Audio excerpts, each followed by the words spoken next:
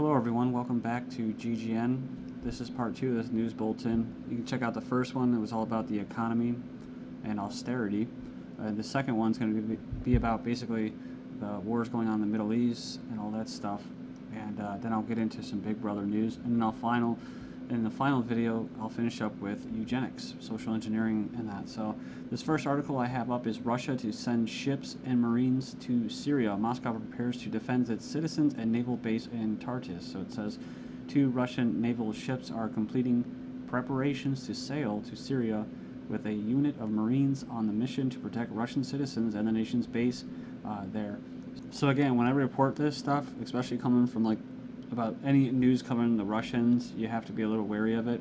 But it says the Interfax news agency quoted an unidentified Russian Navy officer as saying that the 2 amphibious landing vessels will be in Syria. So besides these landing vessels, they're also going to have a number of Marines and tanks as well.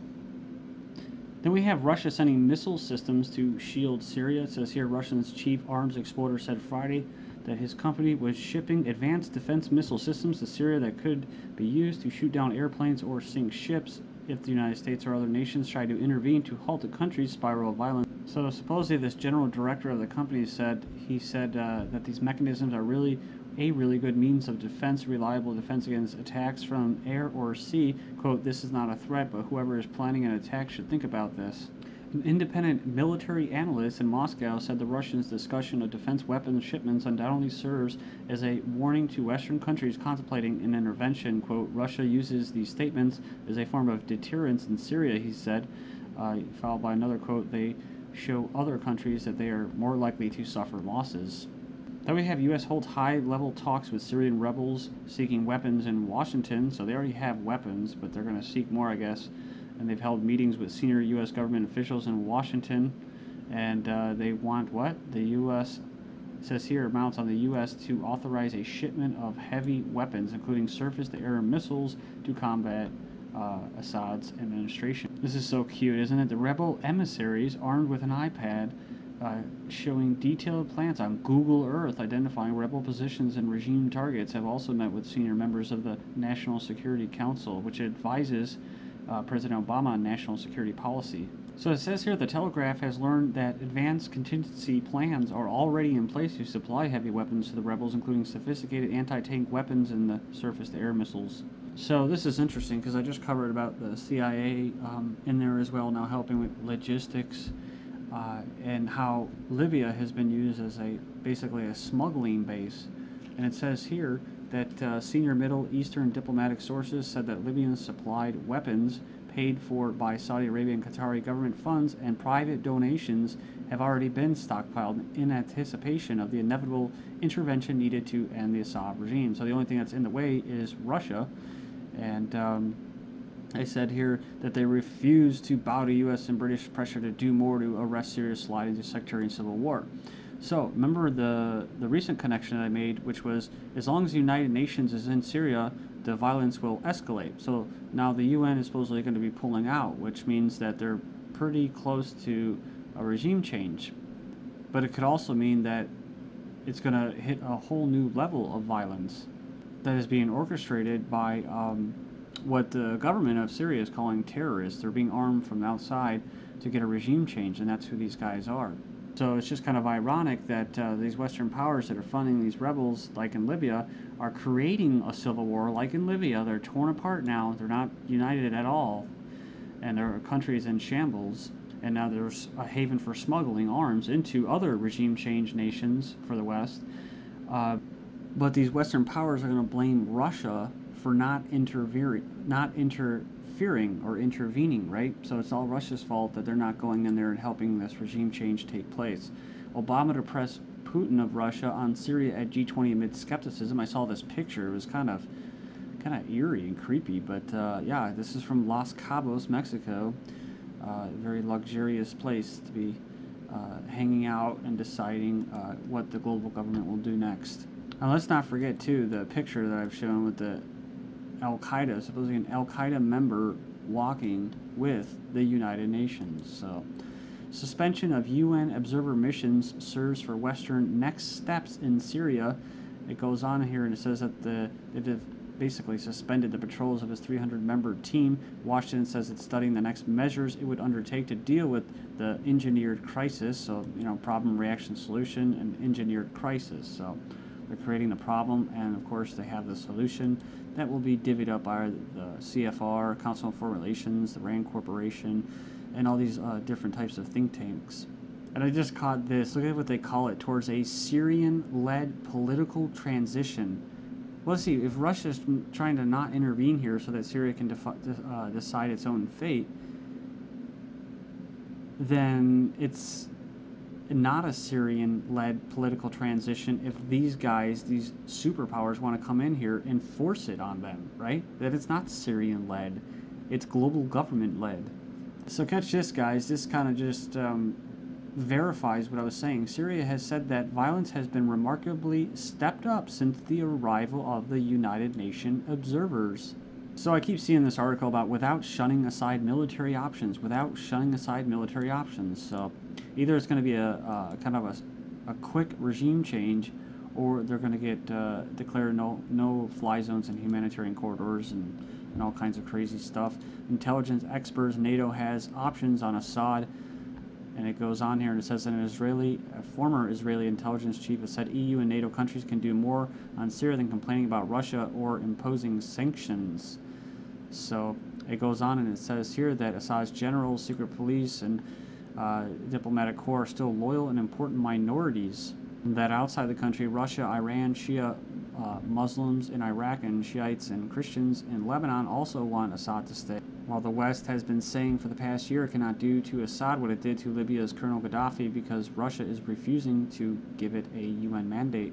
So check this out. It says, but the Israeli contact believes the West does not need UN permission to make Assad loyalists think a tsunami is coming to sweep him away. So kind of like psychological warfare. Potential measures include moving a NATO aircraft carrier to the eastern Mediterranean.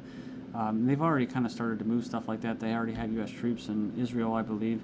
It says here, Turkish military exercises on the Syrian border. They've had a big, huge one on in Jordan on the Syrian border. 14,000 troops or something like that, training for Syria. Moving Turkish army divisions to the border.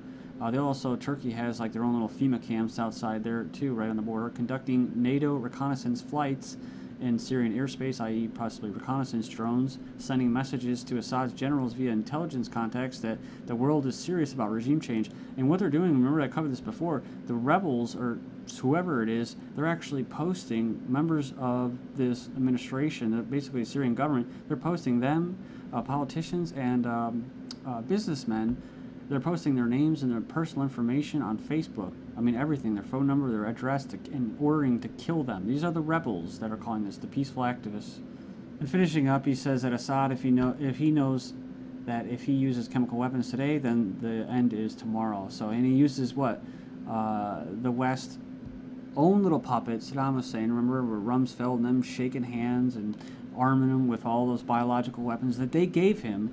Right, and it says here Israeli citizens were issued a gas mask during the Gulf War, but nothing happened. Right, they didn't do it. Just like in Libya, they said, "Oh, he's got those frog missiles, the intercontinental frog missiles that Gaddafi had. And he was gonna, unleash chemical warfare." Well, he didn't. Now, a lot of times it's either it's like Western countries like the United States dropping bombs on Hiroshima or something like that, experimenting on them, or arming dictators to carry it out and then blaming the dictators when it's actually being funded and all the logistics are being carried out by the West. And finishing up with this article, they say, why not kill Assad? And it goes on there and it says that basically that there's rules about it and that the Russians haven't basically given the go-ahead to carry out an assassination, so they can't do it.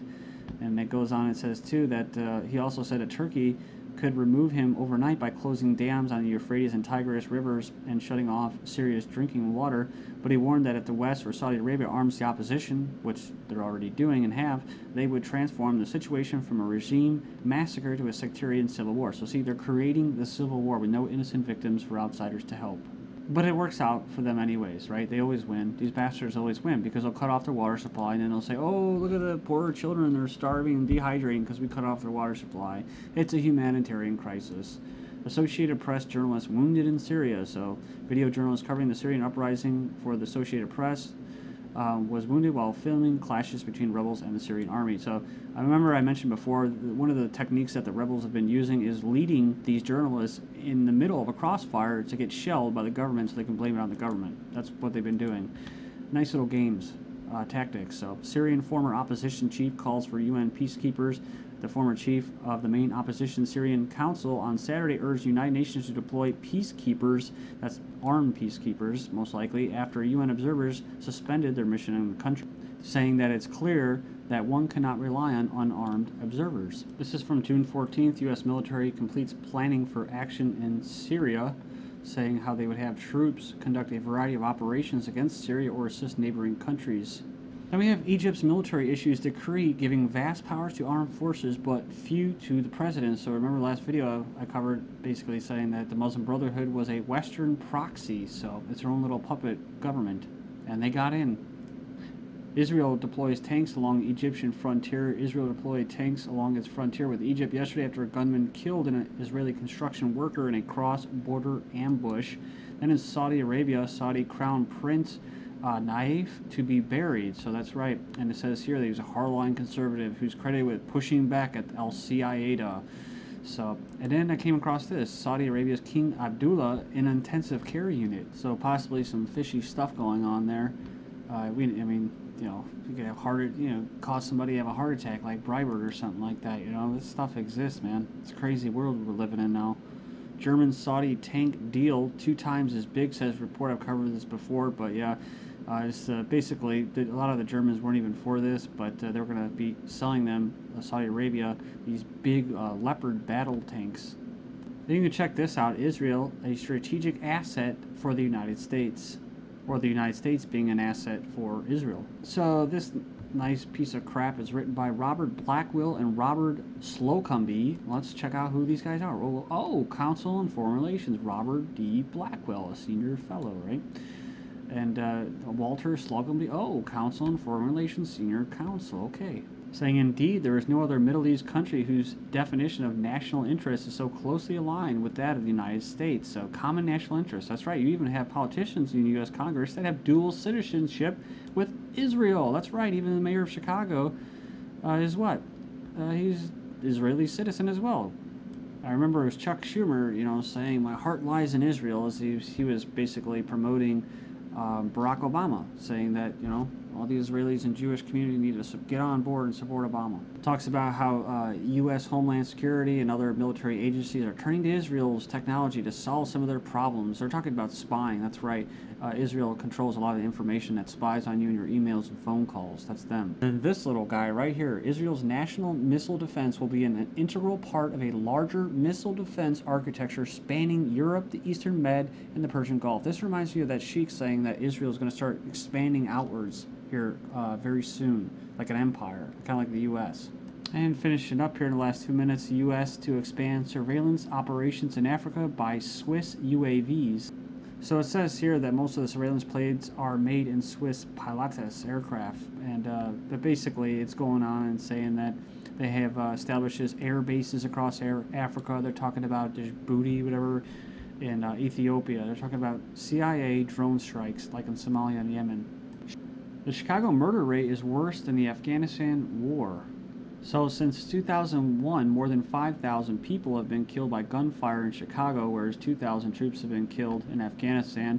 But just this year alone, more Chicago residents, 228, have been killed so far in the city than the number of U.S. troops killed in Afghanistan, 144. So they blame this all on gun violence, but the problem is that good people aren't able to defend themselves. Murder in Chicago, says Obama manual, target guns and not crime. That's right, this is where Obama was from, and it says throughout his short career that he's made it harder for Chicagoans to protect themselves in what is now the most anti-gun city in America.